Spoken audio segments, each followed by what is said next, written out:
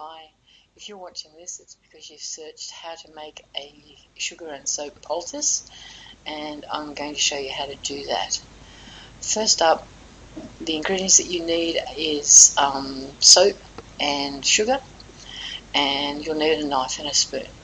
So just scrape some of the soap onto the palm of your hand. Now, any kind of soap will do, any kind of household soap. It doesn't have to be anything specific.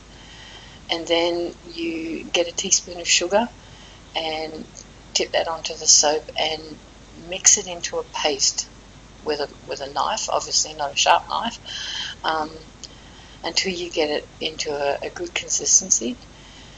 Now you may need to add more sugar so that the paste is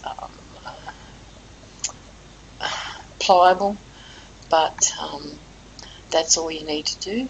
Mix that up until it's a good consistency. Take the amount that you need and apply it to a band-aid or a dressing so that you can place it on the affected area and let it do its work. You need to leave it for about 24 hours before you change it, and you'll find it very effective. Thanks for watching. Bye.